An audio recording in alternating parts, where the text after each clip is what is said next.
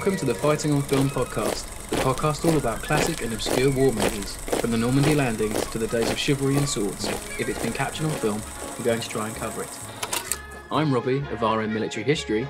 I'm Matthew Moss of Historical Firearms and the Armourer's Bench.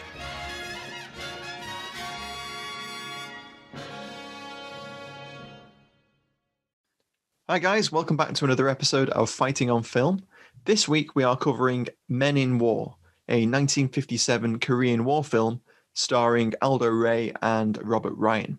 It follows a platoon-sized element of a US infantry unit, which finds itself inadvertently behind enemy lines after a North Korean Chinese offensive, which has apparently obliterated forward elements.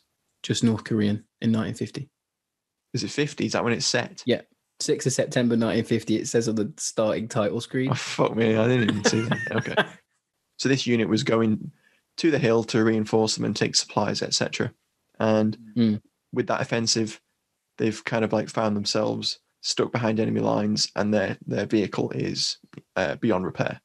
You know, they've come into some trouble because their truck is sort of up on its, you know, it's stuck on a sort of the start of a ditch. So it looks like they might have been hit by something. And there's an armored vehicle on fire on top of like a ridge as well. I couldn't make out what it was. I don't know whether you could. I wasn't sure what it was. I thought it might have been a half track. Yeah, it looked SPG-ish. Yeah, or it might have been. Something like that. The film follows this unit as they try to reach that hill, not knowing because they can't reach anyone on the radio. It basically just follows their progress towards this hill until we get a climax. It's very sort of simple plot where the men are going from A to B and then there's an attack at the end. The movie concentrates more on the men as people and sort of how they've been affected by the combat we don't see at the start, how they've been affected and how Benson's trying really hard to keep everyone's morale up and keep everyone moving. You know, I think he even says at the start of the movie, the quote is, "In this war, you're either healthy or you're dead." That's it. Which is probably one of the best lines of the whole film, really. Yeah, the other good line is when Aldo Ray's character gets stopped in his Jeep and he goes, "Where do you think you are? Times Square?" Quite a good one. And the guys that are involved are from the 24th Infantry Division. Their patch is quite prevalently shown in most shots. But as you say, I think the title of the film is pretty descriptive. It's Men in War. And this film does kind of try and make a little bit more of an effort to portray sort of like combat stress, perhaps. You know, there's a couple of people who've got shell shock. It's people dealing with the situation in various different ways. There's an NCO who's a little bit shaken, a little bit flaky. And also, I mean, the main characters are Aldo Ray's character, Montana, and Robert Ryan's character, Lieutenant Benson. It's those two characters that sort of carry the narrative of the film. Yeah. And they play off each other quite well. When we first introduced to them, it's obvious that Aldo Ray's character's been through quite a lot. You know, he's got like a 1,000-yard stare, and the colonel that he's with is mute pretty much throughout the whole movie. And it's implied that, you know, he says, you know, he's sick in the head. So it's implied he's got some sort of shell shock or he's seen some horrible stuff. I think it mentions a mine went off near him. That's it, yeah. So you know, he's a bit dazed still. You know, they're trying to get these guys back, and Montana doesn't want to help, but he has to get the colonel back, which is his overarching goal. He has to help Benson. There's a squad attack at the end that they attack a bunker, and it just goes completely wrong, which was very different, I think, to what I was expecting. I think that's where the film tries to be a little bit different again from other films of its era, where it tries to show something a little bit more, perhaps not realistic, but perhaps more authentic. I don't know whether that's the right word for it either. Gritty, more a gritty end, grisly end, possibly. Yeah, I think it's trying to show something that might be a little closer to the reality of war. Not everyone survives an attack. Yeah. Not every operation goes to plan, and I think that's what the screenplay of the movie is trying to get at. Yeah, I think you're right, because you know, if you haven't seen this movie, at the end, spoiler alert, but only Montana and Benson survive. Maybe one of their corporals might survive as well. Yeah, I think so. Someone does appear at the end. Yeah. Also, not knowing who that corporal is kind of speaks to how the rest of the cast in the film are used. we don't really get any sort of like sense of who they are other than brief moments. You could make a play for, it's men in war. It's just men in war, unfortunately. That might be an opportunity to talk a little bit more about the cast. Robert Ryan, who FOF listeners might know from Marine Raider or Longest Day. He played Jim Gavin in it. So you probably know him from that if you don't know him from any of his other work. Aldo Ray, he was in The Green Berets. Yeah, he was. And you have a young Vic Moreau, and fans of the 60s TV series Combat will know him as Sergeant Chip Saunders. He's quite an integral part in that, but he's very young in this, and I think he actually does a good job of what he's got to do. And then Robert Keith, and he plays the Colonel, and that's the only real people of any merit. It's funny because throughout the film, Benson, Ryan's character, uses a notebook to sort of list off the names of his men. As you're watching it, you kind of feel like you would also need a notebook. Just to like keep track of who is supposed to be in this platoon. Whereas a guy commanding a platoon would know all of his men. He wouldn't need a notebook to like flip through and go. Because some of them, don't they have little moments, how they mention his leadership, but I just couldn't, I found it hard to sort of care. Spoilers again, but when a lot of them get gunned down at the end, I didn't really have a lot of emotion for them. No, and that kind of undermines, I think, the aim of the film a little bit. Because we're supposed to think about these men in war and, the difficult situations they're finding themselves in. And everyone's very tired and war weary, and the only person who adds any sort of pizzazz or panache to the proceedings is Ray, because he has a lot of things to do. I quite like Staff Sergeant Killian, who's played by James Edwards. Okay. He's the black NCO, which is interesting in itself because obviously it's a relatively rare portrayal of the post-segregated U.S. Army, because the U.S. Army desegregated in 1949. Yes, but a lot of the films that Hollywood put out after that didn't really kind of get the memo. No, they didn't. Partially because a lot of them were World War II movies and segregation was still in effect very true. at that point. But also because they don't seem to have been interested in that kind of representation. So I like James Edwards' character in that, and I think Killian's character is good. He has some nice scenes with Vic Moreau. Yeah, he's shown to be very caring towards him. He's a quality NCO in that he's looking after his men, and he has an easy style. He dies far too soon into the movie for me. And the other part of the plot is they're being stalked by North Korean infiltrators, and that they sneaking up on them, taking them out one by one. I know the director, Anthony Mann, we'll talk about production in a bit, but he was known for making Western films. So at a time I was like, this is like the wagon train being taken out one by one. You could easily switch out North Koreans for Apaches and the soldiers for US cavalry. You could definitely do it. Anthony Mann's back catalogue is lots of really good, solid Westerns, lots of them with James Stewart. And the Heroes of Telemark. And Heroes of Telemark as well, which I'm sure we'll talk about when we get to the production bit in a moment. He's a solid director. This and Heroes of Telemark are his only war movies. Yeah, they are. I think they are. Yeah. And Heroes of Telemark is a far superior movie. Oh, it is, yeah. You can tell he learned a lot from this. The thing with the espionage element of Heroes of Telemark is it kind of draws on his background in noir films. Yes. He was basically known for Westerns and noir movies. And it comes through, with Robert Ryan's character, you could see him as like a grizzled PI, like post-war sort of thing. He's got that look. He does look really good in his gear. I must admit, most of the lads in it, they do look great in their gear. They're believable as soldiers, I think, personally. Yeah. Ray, maybe not. I don't think he's miscast. I just think he's playing a different he's not playing a soldier. He's playing someone who wants to get out of there. But he also is shown to be a good soldier, so it's a bit of an odd character there. But yeah, I mean, it's a hard one to sort of judge because there's a lot to go on, but then there's periods in the movie where there's just not a lot's going on. It's like you said earlier, it's a road movie. It does feel like a road movie. So they're progressing towards their end destination, and there's little set pieces that happen throughout. So there's an artillery barrage, which is a weird scene. Yeah.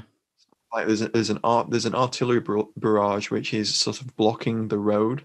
And it's incredibly zeroed into that little road. Yeah, and it's very narrowly zeroed in. Yeah. They only fire 3-round salvos, and Benson gets his pocketbook out and sends his men through piecemeal, which is really weird. I don't think that's how that would have been handled. And there's some sort of arbitrary reason why they're shooting like that. And Robert Ryan says, "Oh, there's a reason why they're shooting 3 rounds." And you're like, what?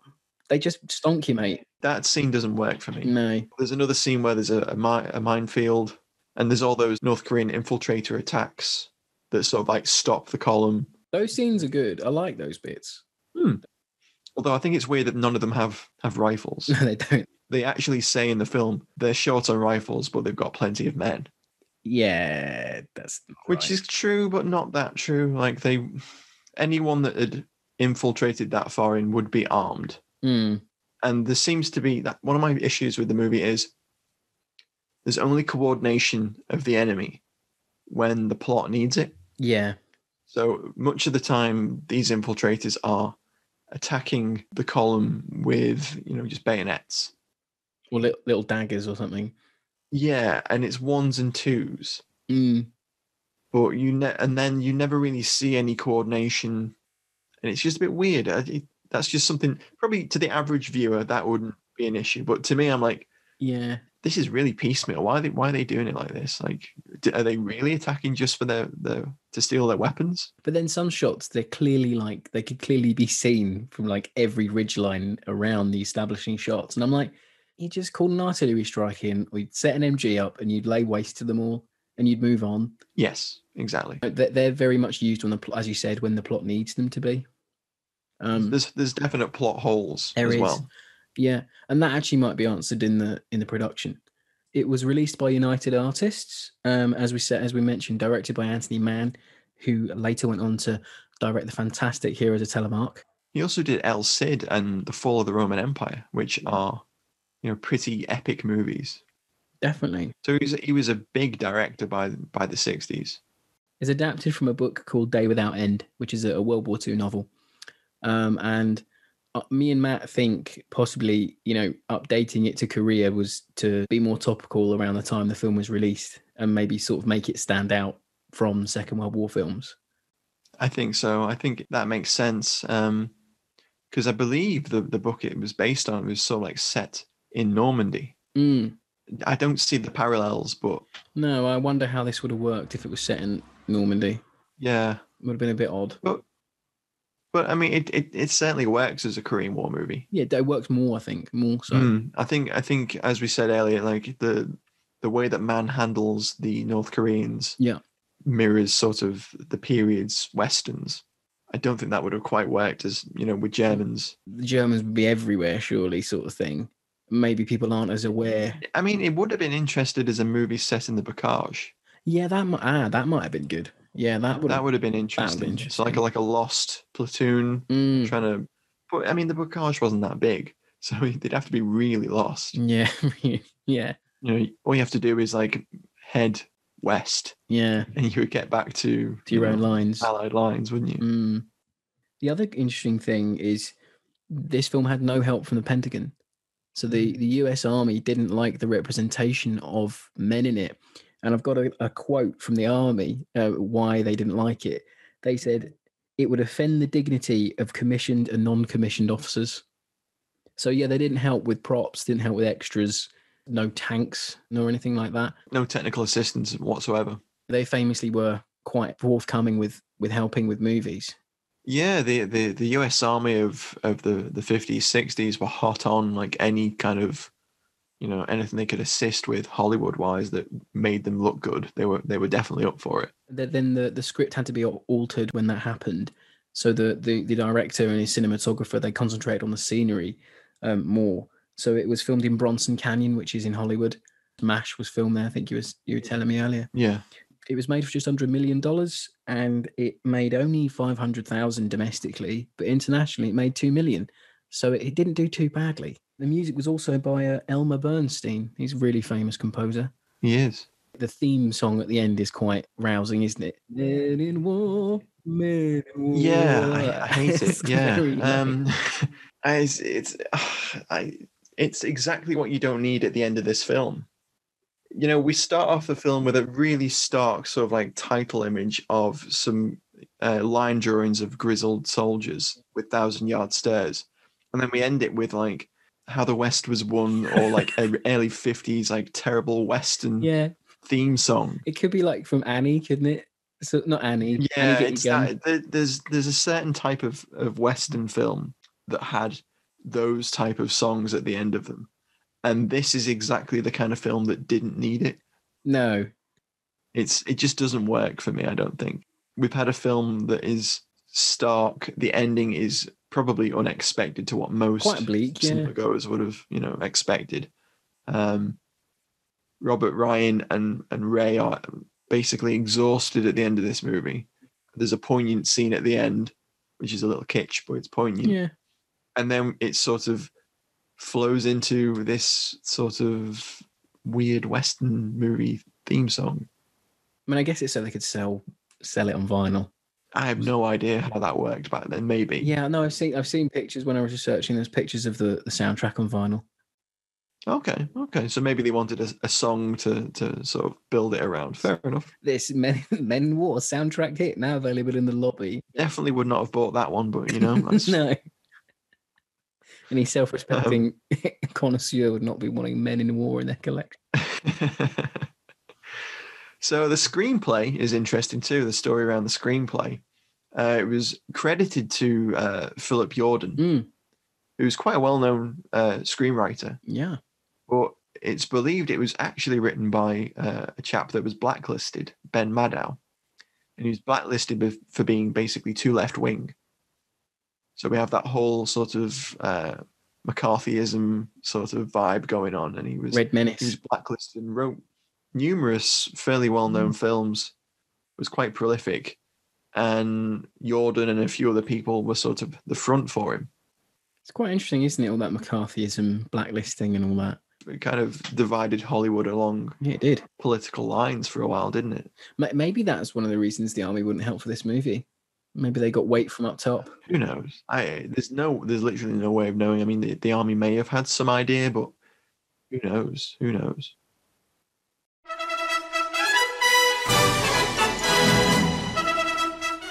It's time for Alley Tally on Fighting on Film.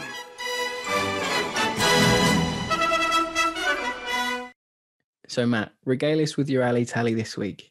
There's a lot of kit in this movie. There's a lot of kit. One of the first things I spotted was M1 carbines with bayonets. That's cool. It does look good. There's a lovely shot at the start, a guy like covering the ridgeline. And he's letting rip with it at sort of like hip level. Yes. It's just that's a really beautiful shot, actually. There's some really nice cinematography, which I'll get to later on. There's a few little bits in the film with kit that are really interesting. So you've got an M9 bazooka, which you don't see too often, which is a nice inclusion, and that sort of like pays off at the end. Yep. There's a BAR. There is.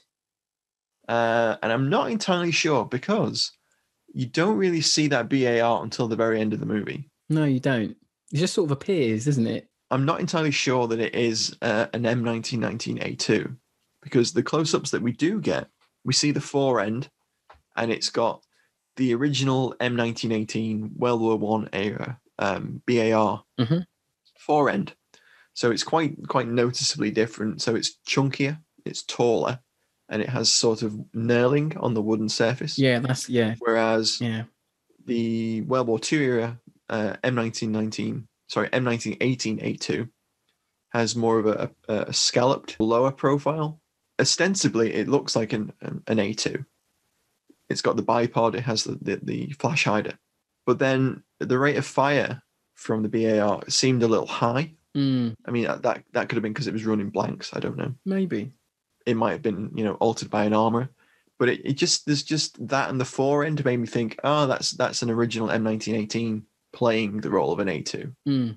Which I thought was, kind of interesting. There's some really good weapon close-ups at the end. Really nice ones. Yeah. There's some surprising stuff as well. So, you have Ray ends up with a Japanese Type 99 light machine gun. Not a lot of Chicon weapons, like no SKSs or things like that. No, but there was a PPSH Papa Shah 41. Yeah, there was. That was nice to see. Blink and you'll miss it sort of thing. That is an iconic weapon of the Korean War. It is. Yeah, definitely. So they were lucky to find that. But you're kind of thinking, why didn't we see more of that? And there's no Mosins as well. The North Korean sniper has a Gewehr 98. So they're obviously stand-ins for Mosins. But it didn't really jar me. I thought I knew what they were going for. And then obviously at the end, the North Korean machine gunners have a Vickers gun. Which Robert Ryan has a nap on. He does. It must be really uncomfortable, that. I was like, what's he doing? Use a sandbag, mate. What are you doing? But that's obviously meant to be a Maxim gun. Yeah, I would assume so, like a PM 1910 or something like that, perhaps. It's just nice to see. It's nice to see a Vickers gun. There's a surprising plethora of kit, though. It's quite enjoyable on the kit side of things. Yeah, I took a screenshot at 4 minutes 51, if any of you've got the DVD. The Dodge that's been broken, it's not been blown up, but it's in a... I don't know. Kinnian is underneath it at the beginning, isn't he? He says like the drive shaft's shot. So maybe they hit a mine? Yeah, I took a screenshot of all the kit in the back. So you've got combat meal individual boxes, like ration boxes, C-Rat boxes. Oh, cool. You've got what looks to be like the tripod for the 30 cal, men's haversacks, ammunition boxes. Yeah. The M2 flamethrower that turns up later on, that's in there. Yeah, you got the M9 bazooka, the rocket launcher. Yeah, that's in its sort of disconnected state. The BAR's slung on the seat there as well. Yeah. We're to the listener, we're currently looking at this picture, me and Matt. We're gonna have to branch out into screen caps from film analysis because I hear photo analysis is really popular now. It's all the rage, Matt. It's all the rage. The kids love it. I was like, oh, there's your alley tally right there. There's that nice sweeping shot of the back of the Dodge. Literal Dodge full of alley. Alley Dodge. It's new, the Dodge Alley. Get it all good dealerships. So yeah, that's my alley tally this week. The movie sort of, it has a lot of kit, but then it has extremely minimal action. Shane went on an aim gym with a Bedford full of really nice alley brick kit. Now, don't tease us, Matt. Don't tease us. Anything else you'd like to add? When it comes to sort of like kit, like the uniforms seem okay. We've got like a mix of like US Marine Corps covering on the helmets. Yeah, that's nice. Yeah, and then some nets. That's very accurate. But then there's weird like NCO markings on the helmets, which I've never ever seen anything like that in photographs. That's a very film thing, isn't it? Yeah, it's kind of like what you would imagine toy soldiers to have like painted on the helmets. Yeah, I get what you mean. Yeah. Like the NCO rank chevrons. And I thinking that's really weird. And Robert Ryan's character is absolutely plastered in insignia. Mm-hmm. So he's wearing his combat infantryman rifle, cross rifles badge. He's got the combat infantryman badge. He's weighed down. Got so much reflective insignia on him. You wonder how the North Koreans didn't spot them earlier. It's very, very true. Yeah, that is true. But no one else seems to have. No, it's all very basic. I think as much. It's very basic. I mean, he looks very off like war weary officer. You know, he's got his binoculars case. He's got a musette bag, like big haversack thing on his shoulder. He's got proper carbine webbing on, which you don't see very often. That was nice. But then the carryover from World War II to Korea is very, very slim. There's not really much new kit introduced for the Korean War. Very true. Yeah. We also see Ray with like quite a large cavalry patch. The Colonel's got one too. Makes sense. Same unit. I think you mentioned earlier it might have been First Cav. Might have been. But I did wonder whether by the Korean War they'd introduced such large sort of like unit patches, huge. Or whether that was sort of a post-war thing and it was just whatever they could get their hands on. Yeah, because obviously said it before, but they haven't got any help. So if they get it wrong, maybe they wouldn't know. As you said earlier, the rest of the platoon is 24th Inf Div. Yeah, they are. So they have the little insignia, and that looks about the right size. Yeah, it looks right. I mean, they were fighting. Apparently, they were fighting early Korean War anyway, so it isn't out of place. Mm-hmm. On the beat back to Busan, I don't think anything was inherently wrong. I mean, some of the Korean gear is a bit cobbled together. Yeah, like a bandolier with rifle rounds in it, and they haven't got a rifle. Yeah, it's a bit odd. Slapdash. It's passable. The kit in it's passable. Don't forget to mention when Ray guns that guy down and he goes, "Why did you shoot him? He was unarmed." And he goes, "Oh, the communists have pistols in their caps. They get out a little cute little pistol from the guy from the dead." Yeah, like a little CZ 25 or something, like a little 25 ACP pocket pistol. It's proper, like it's one of those proper like you only get these sort of shots in older films where someone, clearly not the actor's hand, comes and takes the gun out of the helmet and shows it to the camera. It's a detail shot as well, isn't it? It's a super close up, really nice like shot of the gun. It would be like, because obviously Mann directs noir films, you could just see sort of PI going, "Look, I found the weapon that the murderer used," and he like pulls it out of like a drawer or something, like to present it to the camera. It seems that sort of technique.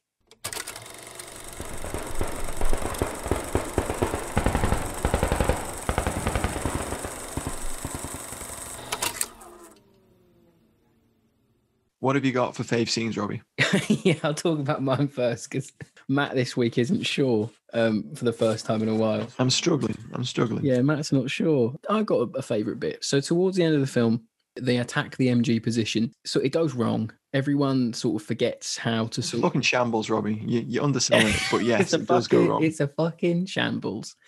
Everyone forgets that you don't just run out into like no cover. You're going to get gunned down. They're all very, we got to save the lieutenant. He's been shot. And then they go to run to get him, but they just run it out in the open and get gunned down. Everyone dies.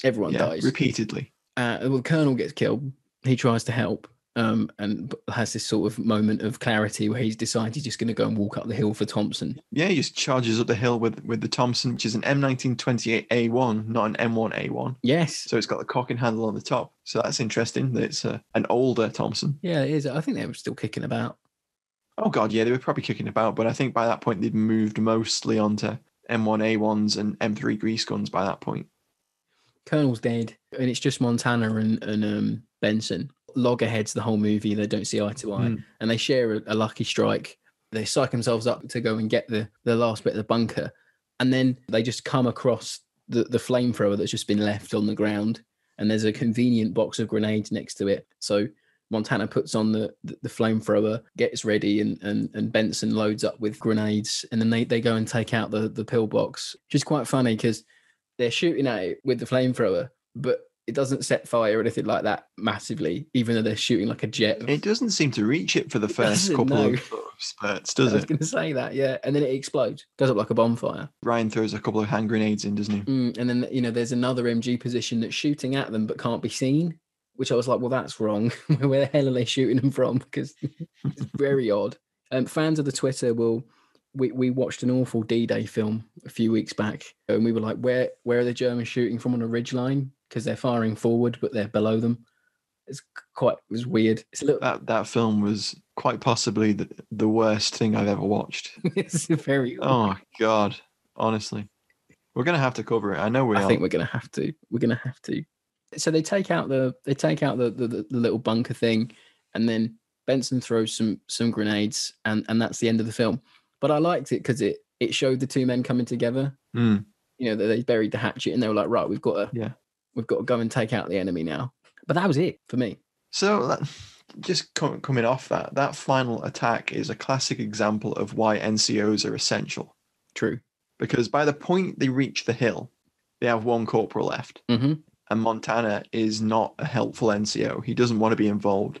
He only reluctantly goes into the battle when the colonel sort of leads the way. But with just one corporal left to coordinate an entire sort of squad, it's 12 men at that point. And the corporal that is with them is clearly suffering shell shock or something. He's not combat effective. Exactly. And Benson foolishly insists on attacking the first North Korean defensive position on his own and just leaving his men to do what he wants so that he's not coordinating the assault. He plans it fairly well. He has a couple of machine guns giving supporting fire. Yep. He's going to attack the first pillbox, and then a supporting element will sweep up the hill. That's what he's planning. Mm-hmm. And it's all sort of synchronized to watches. But as soon as the plan falls apart, there doesn't seem to be a plan B. Their plan just seems... No, it's completely ridiculous. So without any NCOs controlling them, they basically just decide to do what they want. They either stop firing, giving covering fire, or they run out and try and help wounded people who have already run out. So the entire assault becomes a shambles, and 95% of the attacking force is wiped out unnecessarily. I had an issue with they've got a really nice shot of Vic Morrow's character shooting the bazooka. It looks like a live round, I think. Yeah, it's pretty convincing. Yeah. That is one of my favorite parts, and I will mention that in a minute. But it annoys me how he's just seen shooting at some random piece of rock, not firing it at the bunker, which probably that would just take one round and it would be up in flames. Yeah, there's sandbag bunkers. Sorry to steal your thunder there. Not at all. Like a single rocket launcher round would have knocked out that position. One of the things about the final climactic sequence is it's underwhelming. So the huge amount of build that the rest of the film gives is kind of like, oh, okay. I'm not saying it's inaccurate though. No, it's a squad with no NCOs, so the command and control of a fairly complex attack broken down. So that's relatively, realistic. And men would have panicked and gone and tried to help other people. It just shows that Ryan's a really poor officer, or Benson, Ryan's character, is a pretty poor officer. Should have been coordinating that attack and had someone else move forward to attack the bunker. Yeah, well, he goes off on his own, doesn't he? He straps a field dress into his back so they can tell who he is, I assume. Which is absolute crap as well. I didn't quite understand that. No. You'd know exactly what he looked like. They weren't far literally away. 200 yards away. You can see who is who. Really weird. And it's on like a fairly steep hill. There's not going to be that many North Koreans running around. No. There's no scrub. No, and he gets shot in the hand, and then they go, "Oh, the lieutenant's been shot. Let's go and help him." Yeah, so the Browning 30 cal stops firing. The main weapon that's covering the attack stops firing, and they just run out into like open ground and get killed. It's there because it wants you to go, "Oh my god, look at them all, they're getting killed." And I sort of did do that. I was like, "Hang on, you're kidding all your cast off it." Yeah, it's weak, but it's intentionally weak, I think, because the enemy's quite faceless. That they're not poised as like the big bad communist enemy. Which is quite refreshing for a movie of that time. They're not. Yeah, you barely see them. Yeah. You see some skulking. There's no political element to the fighting the communists, which is quite rare.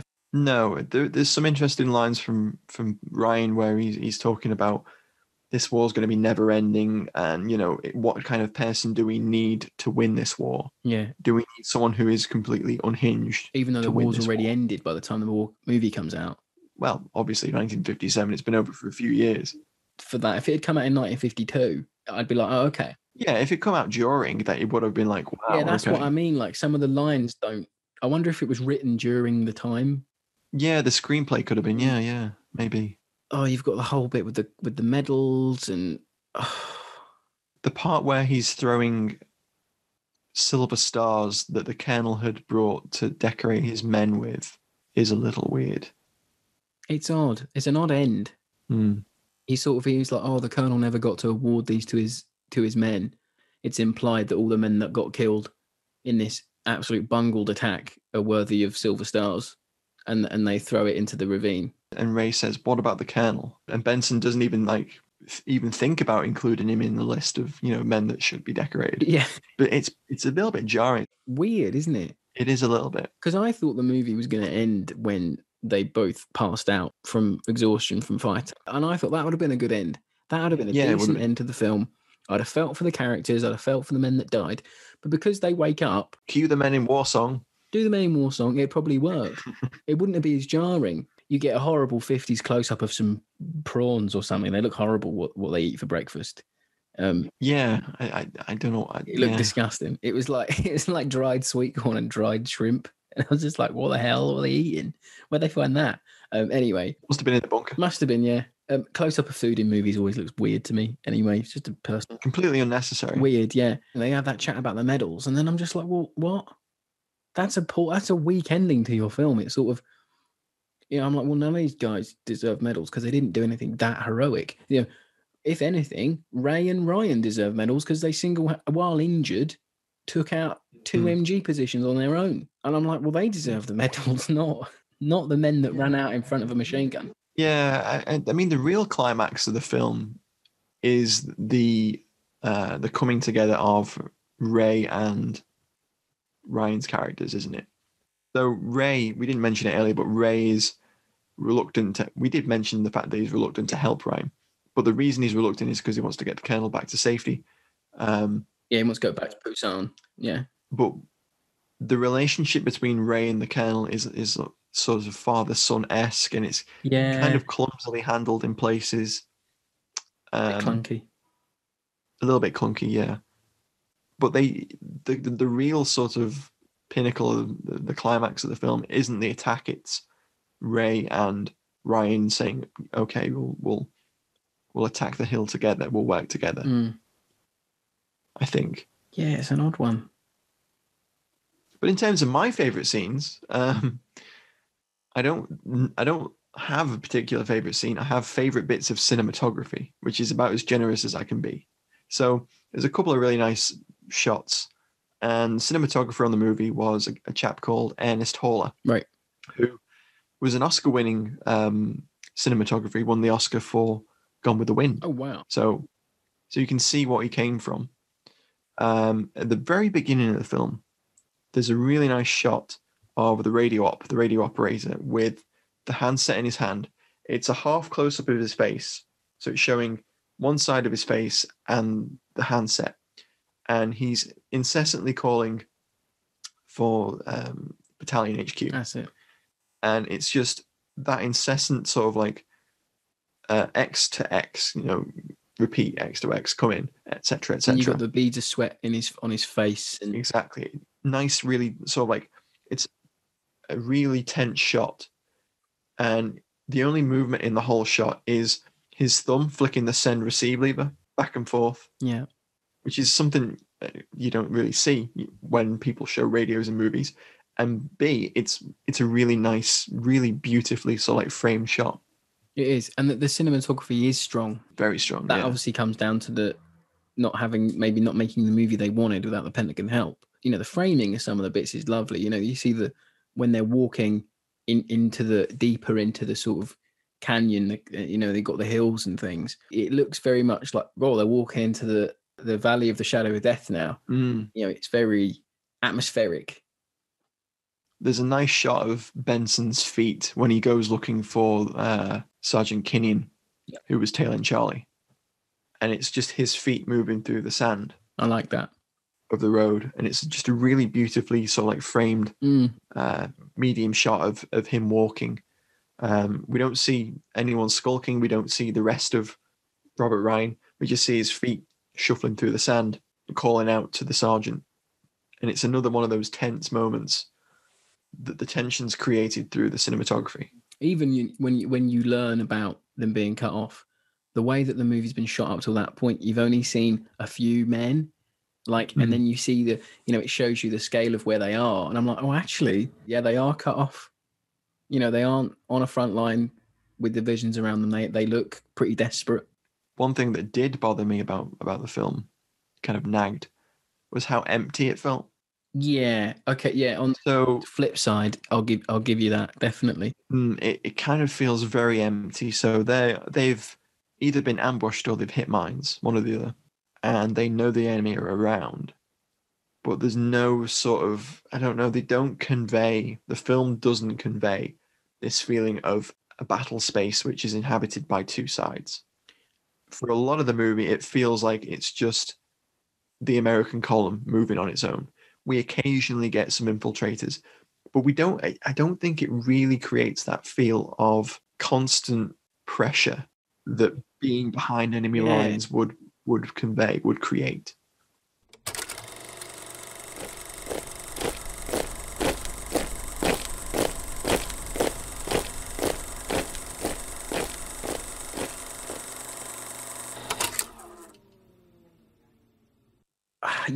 They could have been sniped at a few times, on the ridge lines, or, they could have had to dodge machine gun fire from being exposed themselves too much.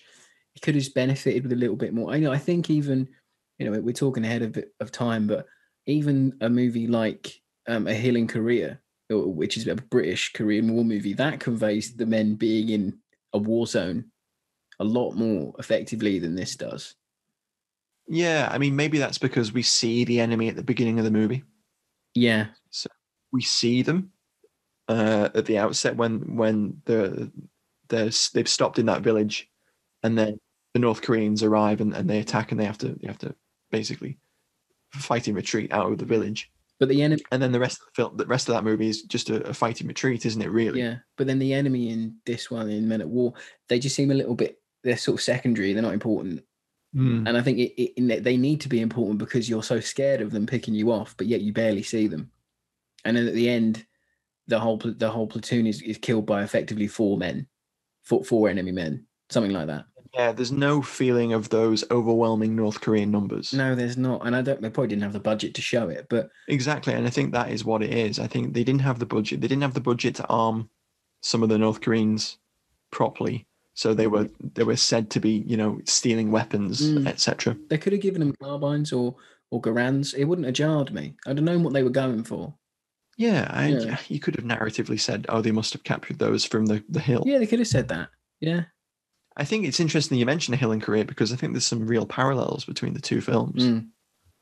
When you think about it, they're both about platoon-sized elements, both about the relationship between a lieutenant and an NCO and the decisions they make to get to somewhere. And there's those little moments of set piece. But I think, honestly, A Hill in Korea probably does it better. No, I think it does. I think it has a stronger plot. They're forced to go somewhere in Hill in Korea, whereas in this one they know where they're going. Yes, yeah, that's true. There's sort of a thought process to Hill in Korea. They kind of think, oh, well, we'll have to go here then because there's nowhere else for us to go. Exactly. We're boxed in. That's where you get the jeopardy from. Yeah, we're going to have to make a last stand, whereas we have to get to this hill to get back to everyone else. But yet you never see the rest of their division. Like, where the hell were they? Well, the thing is, why are they attacking that hill? Yeah, if they're on the hill. If their battalion position was on that hill, and the North Koreans are occupying that hill, why the hell are they attacking that hill on their own when there is probably a battalion brigade-sized element that has pushed the frontline battalion off the hill or wiped it out? Yeah, there's a lot of plot holes in it. When you think about it, Ray's character has driven away from that hill range. Yeah. His unit has been wiped out. There's no communication with Benson's unit, the larger battalion. So you've got to sort of like assume that's two US battalions that aren't operational. They've either been pushed back or completely wiped out. What good is taking a Dodge or a Jeep full of, a few thousand rounds of, 30 caliber ammo and a rocket launcher and a flamethrower up to a hill when you don't know if anyone's there? Yeah. And when you get there, you find out, oh, there's North Koreans here. Probably shouldn't attack that with just 12 men. So, yeah, I mean, if you overthink it and you think about what is actually going on in the movie. It's inherently, we can't help it on this pod. We watched the movies a few times. We start thinking, you start thinking from your own research into the wars that are fought and how wars are fought. And you think, well, hang on a minute, there's a disconnect. And unfortunately, that's the essence. That's why we do the podcast. We like to talk about war films and also look at them from a historical point of view, and that happens. And Men at War isn't inherently an awful film. No, I wouldn't say that at all. It has some interesting sort of attempts to show combat fatigue, shell shock. It has some interesting attempts to show the interrelationship between officers and NCOs when that breaks down. Definitely. It's an interesting movie. It's probably just not carried off as well as it could have been. No. Because of some of the restraints of budget. Yeah. It would have been nice to have seen what Pentagon might have added. They might have had the extra men for, a swarm of North Koreans coming down on that hill, and maybe getting them to run away or something like that, or having a few tanks and things like that might have really helped it.